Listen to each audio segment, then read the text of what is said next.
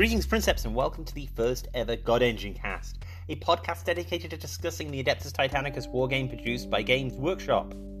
You are listening to the remastered version of this, the first ever episode of the God Engine cast. This episode was first published in February 2020, and in April of 2021, I started going back to revisit these previous episodes to tighten up the recordings and include new content and remove content that had become somewhat dated.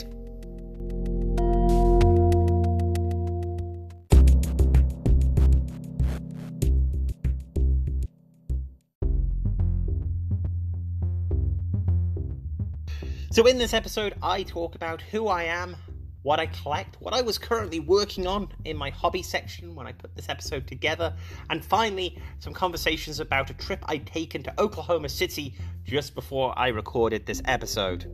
Sit back and enjoy this first episode, and please understand, this was the first time I sat down and recorded a show like this.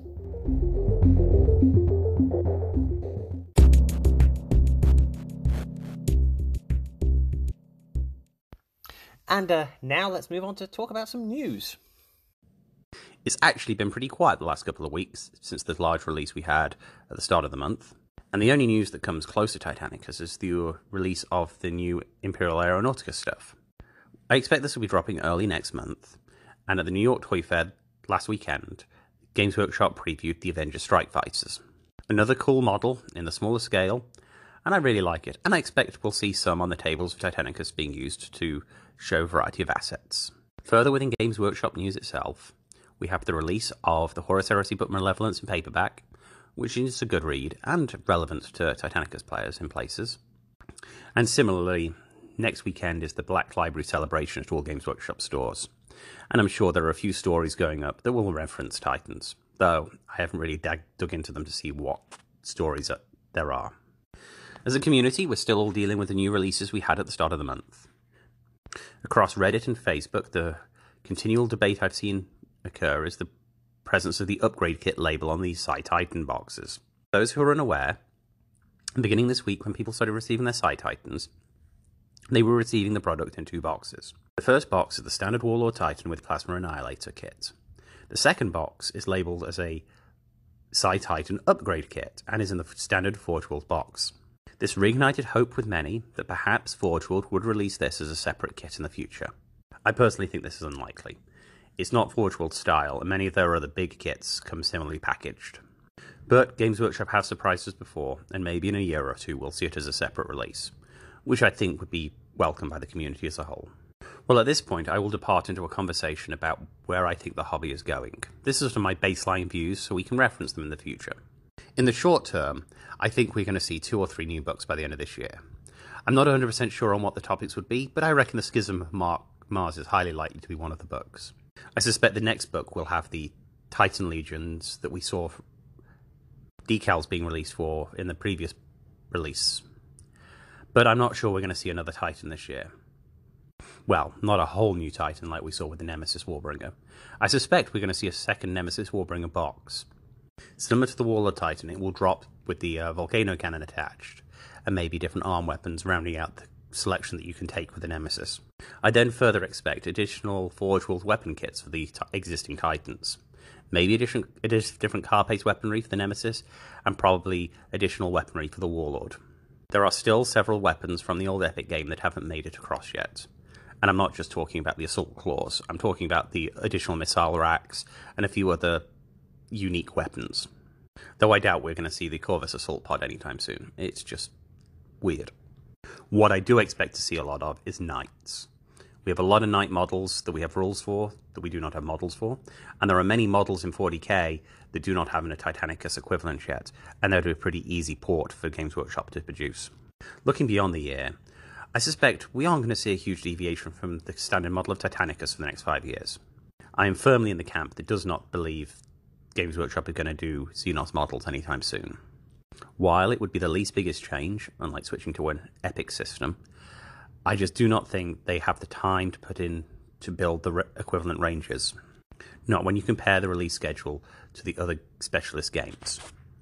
Now, maybe in 4 or so years we will see dropping of orcs. Maybe in an Ulanor campaign, but maybe something closer to the present. But I suspect this will be after we fully fleshed out all the Chaos variants that are possible during the Horus Heresy. I even firmer believe that we are not going to see an Epic release. I just don't see it being on the cards for Games Workshop at any point in their current plan. Back when Epic was released, 40k was a lot closer to the game of Kill Team we have now than it is to the 40k game we have now. And Epic represented the games that we now play in Apocalypse, or at least similar enough that you can play a version of Epic with the Apocalypse rules. I also believe if Epic was on the cards, we would have seen a different Aeronautica release.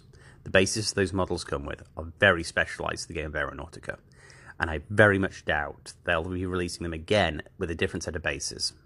At least, not in the short term. Right then, well, that about covers my views, and like I say, if you want to have your 2 cents and tell me where I'm wrong, please email me. I enjoy emailing other podcasts, and I'm sure there are people out there who'll enjoy emailing me.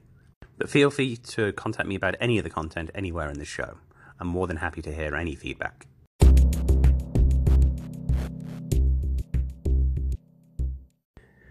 This is the section of the show which will normally be the time I talk about the hobby stuff I've been up to lately. As this is the first show, I thought it would take the time to talk about myself and what I've been up to in this hobby, both Titanicus and other war games, throughout the entirety of my hobbying life. Well, I got into the hobby in 1998 when my parents brought me for Christmas the second edition Warhammer 40,000 box set, the one with the cardboard dreadnought and all the plastic orcs. It was a good game. For the next 7 years, though, I continued to collect everything. Played nearly every game Games Workshop produced. I say nearly. Didn't play Epic. Never was able to find anyone wanting to get into it. Models weren't really that available in the small stores in my hometown. Though I did play an excessive amount of the Epic video game Final Liberation. 2-player skirmish and the campaigns. The campaign was a little rough, but it was good fun. The videos for that game are still available on YouTube, and you should really go and hunt them out. They are very 90s and something delightful, especially the scene with the Titan. So, 7 years later, I was about to head to university. I had a close-knit group of friends I played Warhammer with, and D&D, but I had a large collection of Orcs, Chaos, Imperial Guards for 40k, and a number of armies of Chaos for Warhammer Fantasy and a Vampire Counts collection. I've been involved in some of the first campaigns Games Workshop ever ran. I remember distinctly picking up the Third Ward for Armageddon Codex from the Games Workshop store in Glasgow on a family holiday. I think I even played a game there. It was great. Anyway. When I went off to university, I was never able to find a regular play group. I moved down to London from my hometown in the Midlands of England, and just got distracted with other hobbies, and slowly I stopped playing. I played every time I went back home, but never really when I was down in London. So eventually I started selling my hobby stuff off, and pretty intensively in 2010, just before I moved to the United States. Well, just after I moved to the United States, about a year and a half later, I found myself working out on a drilling rig in western Oklahoma. I was stuck away from home weeks at a time, occasionally the odd month. I was getting pretty bored out there because I was a good 3 hours drive from the nearest city, right there on the border with Texas. So my wife talks me into getting back into the hobby. So she picks me up a box of Space Marines and some paints, and I take back to it pretty strongly. Within 2 or 3 years, I had a bigger collection than anything I had back in the UK. I had like a 5,000 point Iron Warriors army for 40k, a 3,000 point Warhammer Fantasy Vampire Counts army, and then slowly picked up a Khorne army for Age of Sigmar when Age of Sigmar came out. But what I was avoiding were the specialist games. Never wanted to get into them. I could never guarantee when I could get games in, so I was sticking to the primary games. And this was true for Titanicus. I looked at it when it dropped. I thought the Grandmaster set was too expensive, and no one seemed to want to be playing it. But that did change. About a year ago, when Titan Death was released, I was up at my Oklahoma City Games Workshop store, which is the closest Games Workshop store to my house, even if it is a 3-hour drive. I was playing a small game of Age of Sigmar, about 3,500 points if I recall, with one of my friends, and he just picked up the Titan Death book. Well, we spent some time reading it that day, and I just couldn't put it down. It was everything I wanted out of a Warhammer 40,000 game. I've been pretty disillusioned with 7th edition. I've not really enjoyed 40k since 5th edition, really. It had moved away from the gothicness of 2nd edition that I got into. And there's something about Titanicus that calls back to that golden age. So anyway, I made a couple of deals and sold off my vampire counts. With the money I'd been able to acquire, I brought myself the Titan Battle Group box set, the core rules, and a couple of buildings. And then I got into a campaign. We ran a 6-week campaign in Oklahoma, and it was great. And from then on, it has been the game I have tried to play every time I've been around someone who wants to play it. Yeah, it's fantastic. So that's who I am. So let's touch on my actual current collection. Well, after picking up the Battle Group box set, I brought myself a second Reaver and had planned that would be my whole collection. I spent a lot of time doing research about which Titan Legion I wanted. And after umming and ahhing, and the fact that a couple of my friends who took Legios I also would have liked, I settled on Legio Incarnum. I've always liked Legio Incarnum. As I mentioned, I'm an Iron Warriors player in 40k, and the hazard stripes they have warm my heart.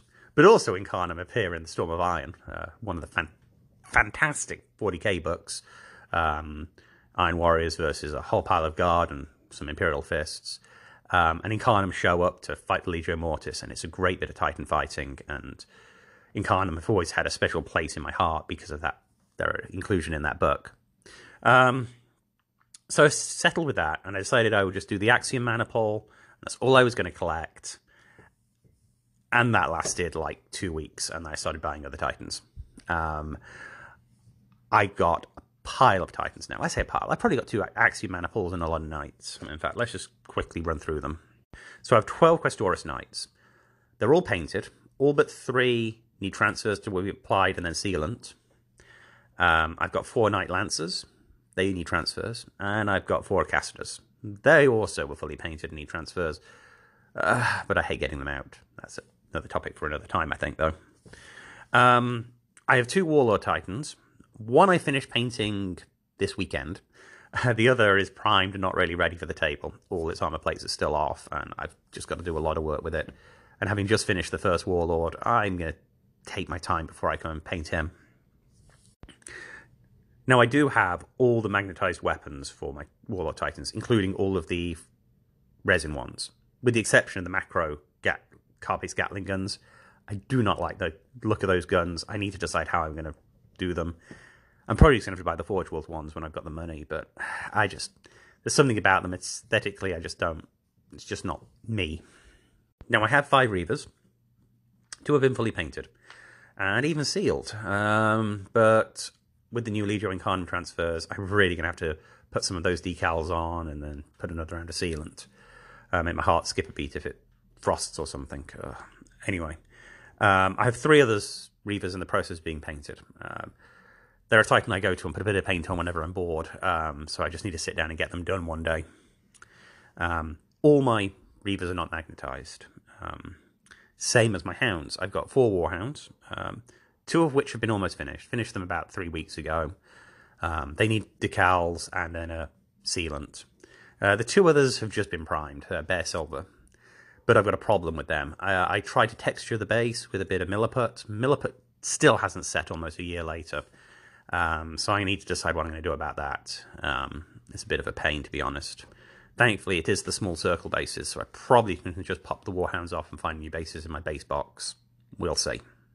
Now, as I mentioned, I have not magnetized my Reavers or my Hounds. I hate magnets. Well, I hate the magnetizing process. It's just clunky. I always get something wrong. The pieces don't fit right, and I can't create quite as dynamic pose as I can with a bit of glue. So, given the price point of the Reavers and the Warhounds, for me at least, I felt I could afford more Titans than paying for the magnets and the time it would take me to make a good-looking model. So I'm going to pick up some more Warhounds eventually to get the other weapon combinations. Though at the moment I have one with a dual turbo laser, one with dual plas, and then 2 with plas bolter, because I'm unoriginal. Now, when I get a Warbringer, I'm going to have to magnetize it. I cannot justify buying multiple versions of that kit to the number that I'd need to get all the combinations of weapons I want. Also, I do not think there's going to be a maniple that allows me to run 5 Warbringers. There is for the Reavers, so that's fun, and I do enjoy the Corsair. It is, in my opinion, the second best maniple available. Though we'll discuss that at another time. Finally, in my Titanicus collection, I have a pile of scenery. I find the Cives Imperialis scenery to be the best kit Games Workshop makes. Or at least, the one I enjoy building the most. Last year was pretty dark for me, had a lot going on in my life. And I'd find myself picking up a box every so often, just of the scenery, one of the small boxes, and building a building in an evening. And it would give me a sense of peace. It was great. And now I have an entire city that I can destroy at a moment's notice. It needs to be painted. Yeah, I suppose that brings us to the next section. So the next question is, what I'm going to do next? Some shows are going to list hobby goals and even have some kind of crazy hobby challenge where they try and get stuff done before the next show. I'm going to be keeping it a lot more low-key. My aim is to briefly talk about what I want to get done and how I plan on doing it. Hopefully, I'll get some emails and feedback telling me why I'm doing it wrong, which will make my life better. Anyway, so what I'm going to try and do in the next week or so is to paint a few of my buildings. I've just finished a Warlord, and I just need a break from the small detail. So I've got a couple of buildings that I've primed with a grey flat primer from Walmart. I'm going to hit them with poster paint, a variety of other greys, building a graduation of grayscale on them. And then I'm going to hit them up with some Dawnstone dry brush. After that, I'm going to hit them with a contrast paint to give them a textured colour. I've done this before, and it looks really good. I'm going to go through and pick out the metallic details and all the windows. Silver for the windows, a strong silver paint. So then I hit them up with a gemstone paint, and it just makes it look like stained glass. Real nice looking. Anyway, theory, I can knock out a few of those buildings in the next week. We'll see. I've got a lot of the buildings to do. Some are half done already. Some just need to be finished. I've probably got about 4 or 5 that actually hit sealant with last year, which was real nice to get done. I just want to get them done and sealed so I can keep them in a bad storage container when I ship them around. I don't treat them as well as I should, probably. But that's a whole other debate about storage. Additionally, for hobby goals, I really need to finish reading Shadow and Iron. I skimmed it. I've read sections of it pretty detailed, but I want to do a cover-to-cover read-through. Not only for this podcast, but for myself. This week's been a bit busy, starting this podcast and a few other things in my life, so I just need to get down and get that done. Also, if I get bored of painting, I've got the transfers from Legio Incarnum. Getting a few of those on the Warlord and my other Titans probably will be a good thing to do. Make me feel nice anyway. Spend all the money on the transfers, may as well use them.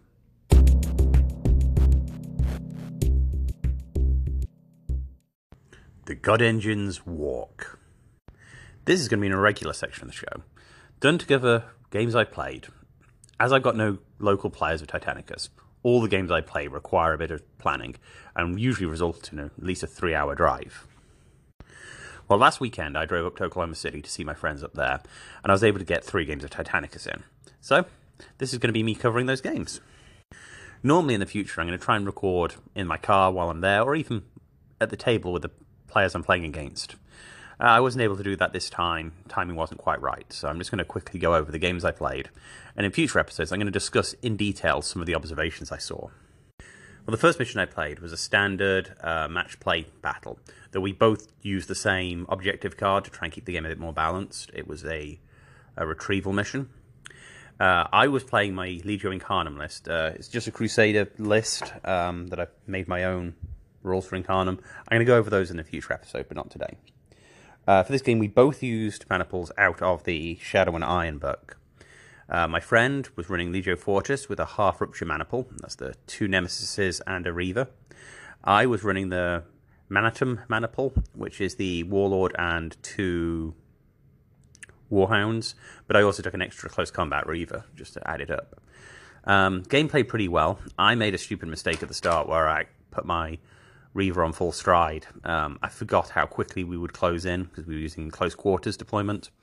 So we kind of just ran forward and ended up being blasted to pieces by the 2 Nemesises. It was over by the end of the first turn. He was down. But after that, the rest of my maniple was able to take out one of the Nemesises and the Reaver fairly handily. Though the game then dragged on as the Warlord and the remaining Nemesis just couldn't deal with each other, so they just ran around fighting each other for the rest of the game. The second game I played was a hold the line mission, in the same format as before, standard match play, sharing the same objective. My opponent this time was running a half Regia maniple of Legio Defensor, so 2 Warlords and a Warhound. This game was a little odd. First 2 turns, the Regia castled up in the centre of the table, trying to hug a bit of cover. My Titans pushed forward, and I took a bit of a beating, but nothing critical. And then in the second turn, or end of the second turn, start of the third, I was able to finally break through the Void Shields. Took out one of the Warlord's legs. It collapsed, fell into the other Warlord, taking out its legs, causing it to go down, and then suddenly it was just a Warhound left. At which point my opponent concedes. Yeah, I mean, it's a similar story for Regia. It's really good on paper. It's very strong when you cluster together. It's really hard to crack. But once it's cracked, they just go down so hard and so quick. Yeah. So for the last game of the day, we played the core book mission, The Martian Schism, Last Stand at Magna City. We had 2 players on the side of Legio Mortis, 2 players on the side of Legio Tempest. The Mortis players were running a full Axiom maniple and an Arcus Battle Line maniple, which is the new one from Shadow and Iron with the 4 Warhounds and the Nemesis Warbringer. The Loyalists, my side, we ran a half Fortis maniple and of course Air maniple. A lot of Reavers was basically the plan. Now in this mission, the Mortis side has 1,000 more points, and once we were deployed, it was very clear they held the advantage, and we knew the Loyalists were going to lose this game. I mean, it's in the nature of the game. Now what we were playing is a 4-player game, where one side, when it was their turn to activate, could activate 2 Titans. So both Loyalist players would activate 2 Loyalist Titans. They then could target any enemy Titan, except for the same one. So for example, I could activate my Warlord, my other friend would activate one of the Reavers. We just had to target 2 separate Mortis Titans. This allowed basically both players to be active all the time. It's a great way to play a large game pretty quickly. We burned through the first 2 turns in about 20 minutes, which is really good for a 3,000 point game of Titanicus, as effectively it was more like 2 1,000 point games. Anyway, so the first couple of turns were interesting. The traitors advanced towards the Magma City. Loyalists pushed forward on the flanks. I misplaced one of my Reavers again. It was day for it. And he ended up having to run away to get out of firing corridors, and generally was kind of useless until the latter part of the game. And that became the story of the rest of the game as well. After the second turn, we started losing Titans. And once the Loyalists started losing Titans, the Titan number advantage that and then the game sort of just fell into that trap where it was just a matter of time before the Legio Mortis would have finished the Loyalists off. And that's kind of the problem with this mission. I really had a good fun, but as we moved into the 7th hour of Titanicus for me, I started getting a little tired. It'd been a very long day, and I played 2 technical games earlier in the day, especially the first game.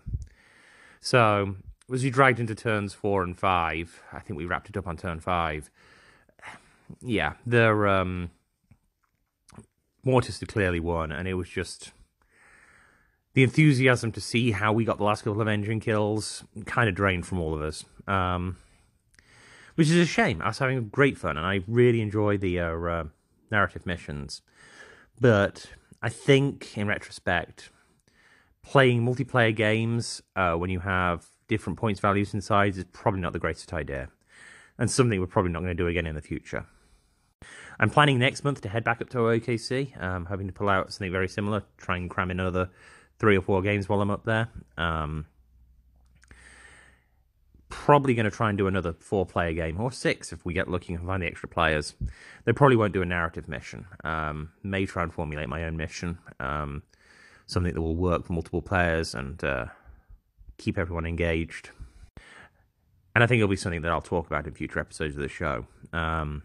Happy to take feedback from anyone out there in the community who's played large games, who've got ways to make it work. anything to make the game better. Yeah, and that probably about wraps up this segment. So next time I play some games, I'll record some more thoughts about them. But I really don't expect to be doing it again until middle of next month.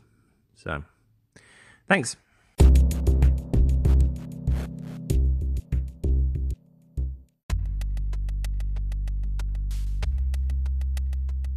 So that brings us to the end of the show. I hope you enjoyed the first ever episode of the God Engine Cast.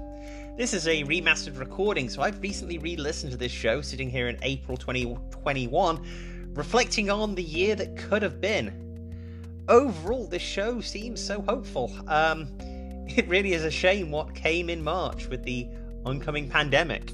I actually haven't been back to that Games Workshop store I talked about there in the final section, and the God Engine Walks as a section is a section I have yet to resurrect in any of the next 50 shows of the God Engine Cast. I played some games, but haven't really played enough games to talk about them. It's been a very weird year. But with that, I will close out the show. If you enjoyed this show, please rate and review, leave a like. If this is a YouTube video, write a comment, and spread the word of the show. If you wish to support the show, you can go to my Patreon account and subscribe. I have numerous different options available to folk, or you can buy me a coffee on ko-fi.com. All the links are found in the show notes to this, and I will see you again on the next one. I wish you all well, and good fortune.